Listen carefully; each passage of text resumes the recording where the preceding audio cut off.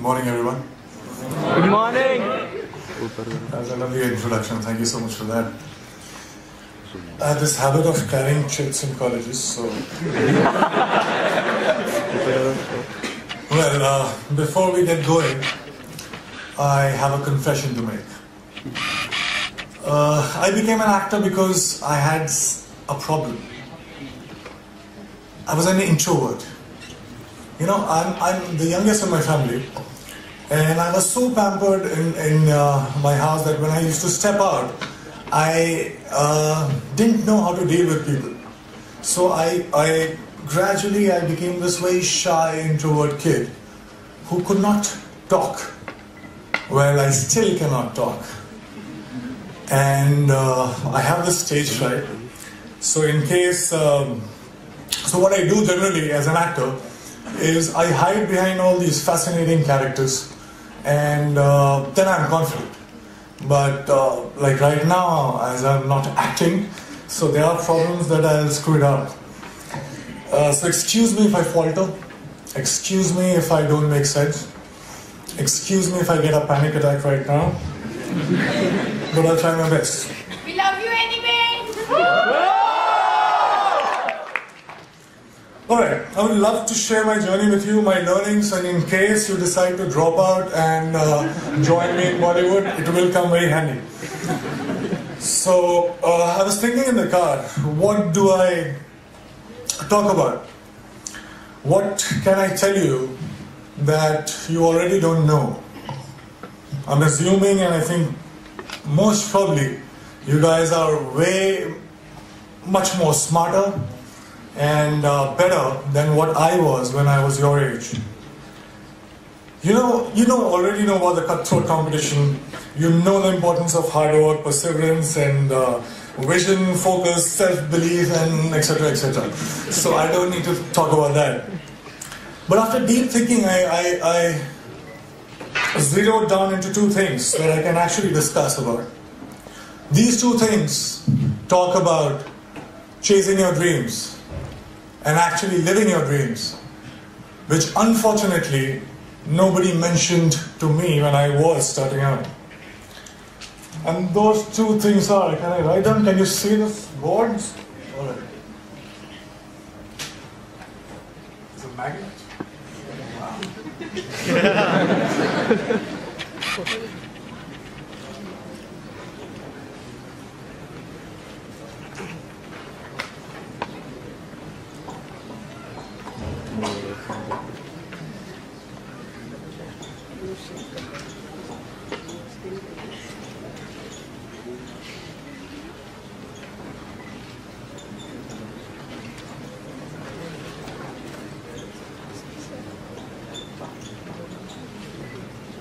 I always wanted to do this in front of professors, so I just...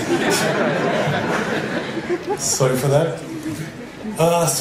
So those two things are the biggest lie and the only truth about success that I was told about. Now the biggest lie was money plus recognition is equal to happiness, is equal to success. So let me begin by mentioning that I come from a very middle class family. And when I was growing up, money was a big differentiator in my life. Also in the 3 generations of my family that I know of, that are documented, nobody knew what fame felt like. So basically, both money and recognition were missing when I started out. So I already started out as a failure. Let me be very precise. My family told me that I had to become an engineer. Medicals were booked for my sisters. Yeah. So once I'm an engineer, then I can, try civil services examination, and then probably, that will be like opening the doors for all kind of happiness, and I'll be forever successful. I'll be forever happy. This is the conditioning that I experienced when I was growing up. Alright, fair enough. Good deal. So I became very good in studies. Did fairly well in my 10th board exams. And then off I went to Delhi for my +2, got myself enrolled in a nice school, and Vidyamandir and Fiji and half a dozen of other coaching institutes. And I used to share my room with 3 other similar aspirants. What it meant was, every day after finishing my assignments, school assignments, and preparing for my engineering entrance exam, I had to wash my clothes and I had to cook food for myself. But I wasn't complaining. Well, it was worth it, because after all, I was, for the very first time in my life, I was so close to become successful for the first time in my life. So yeah, finally I slogged, I got selected for several engineering colleges, and I decided to take admission in Delhi College of Engineering, which is now known as DTU. Thank you. Were you my senior or junior?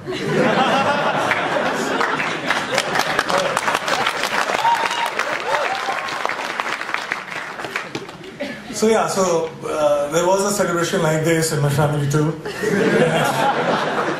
I could finally stop for a while and breathe, you know.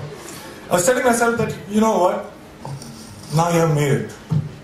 You should be happy because you're supposed to be happy. But it wasn't working that much. Something was missing. There was a void that I could feel. So I thought maybe something bigger was required. For some reason, incessantly, while the first 18, 19 years of my life, the future me was much happier, much successful than the present me. So I was like, alright, fine. So I was forcing myself. As I promised, I started preparing for civil services examination, and I was forcing myself to slog, but I was bored. UPSC exams were still far away. In the meantime, I thought of doing theatre, and I thought to learn dance, because to counter the shyness that I still have, and also because there were no girls in my engineering college for some reason.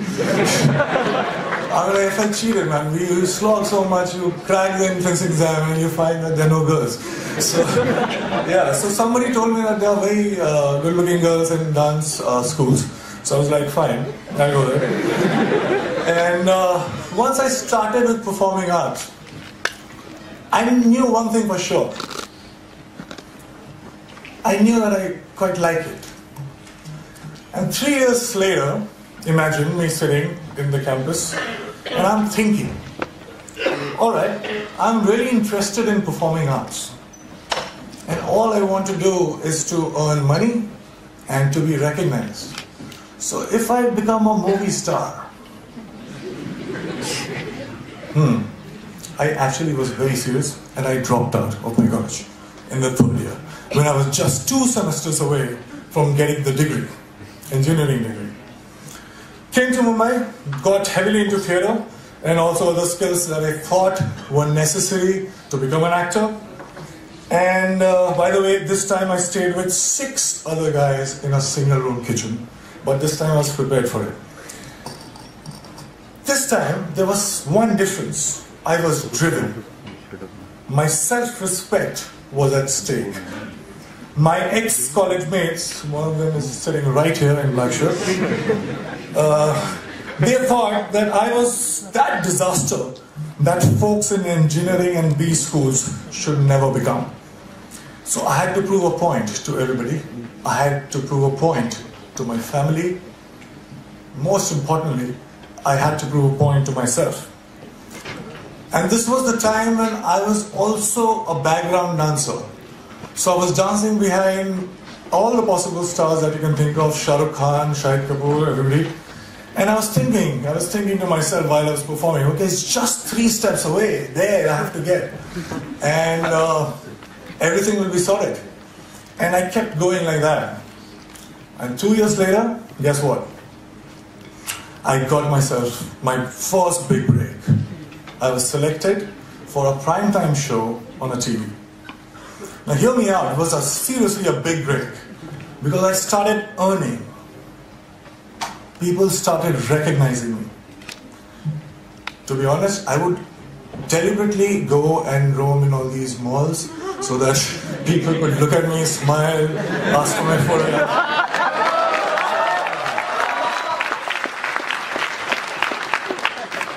And I was watching myself on TV for the first time. You have no idea how it feels for somebody like me to, I was looking at me and I was looking at myself every day on TV. It was a big, big, big high.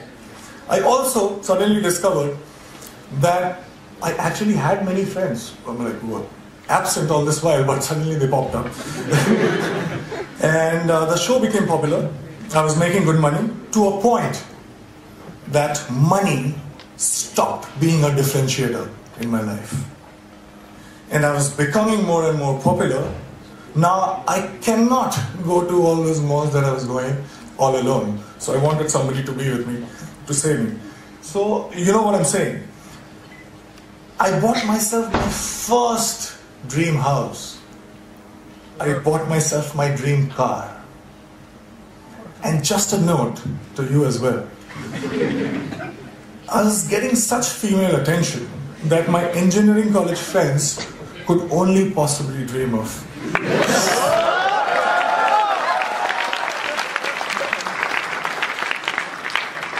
So I was having a time of my life. And then something unusual happened. I got used to everything. And I felt cheated. I stayed with all these dreams for 10 and 15 years of my life. I was promised happiness and I was promised success. But all these things stayed with me just for a few days. And I'm punctuating me because I started from zero money and zero recognition.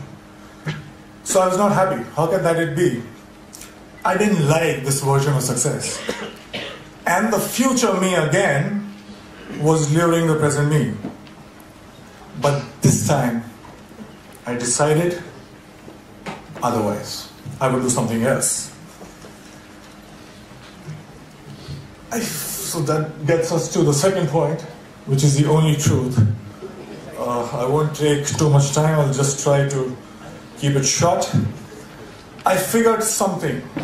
I figured that something, seemingly big things, were not that big once I got them.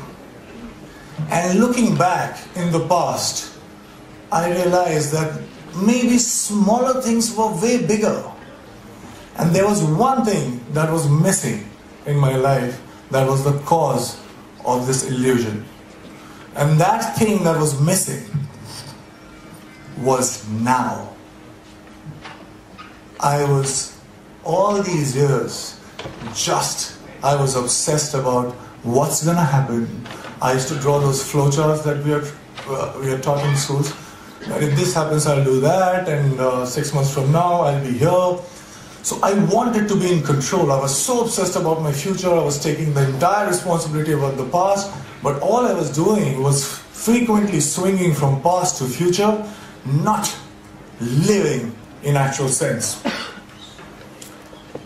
Well, I also figured that when I perform on stage or in front of camera, I'm so much excited.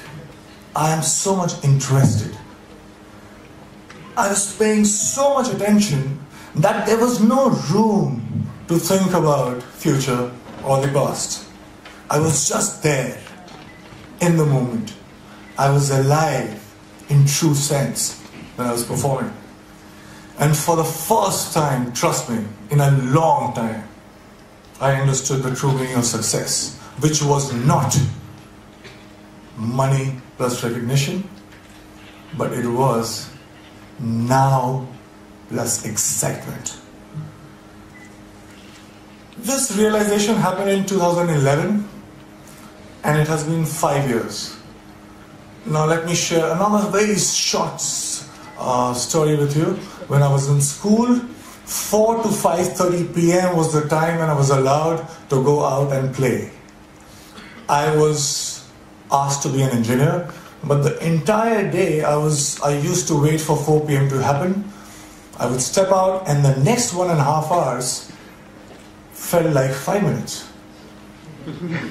I didn't understand this then, but Now, very honestly, very confidently, I can tell you this, that I'm living that 4 to 5:30 life right now since last 5 years.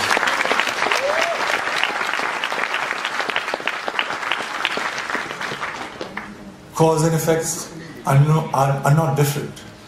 Excitement is the cause, excitement is the effect.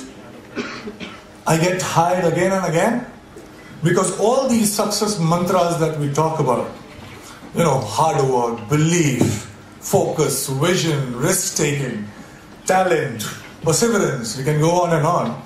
But all these success mantras are now the side effects of the process itself. I'm so engaged, it commands my attention so much that there is nothing else that I can think about. So hard work doesn't feels like hard work. And there's nothing else that you can do but to persist. Talent you will cultivate. Vision you will get. Focus, there is no other way because it's commanding your attention so much. So here I am right now, 5 years down the line. Money and fame, although still could not earn back their reputation in my life. But let me show you one thing. I have much more of them than I had ever planned. And the best thing, my college, one of the professors who was very dear to me called me recently about asking me to plan this interaction with students, and I very humbly requested that can I get my degree back.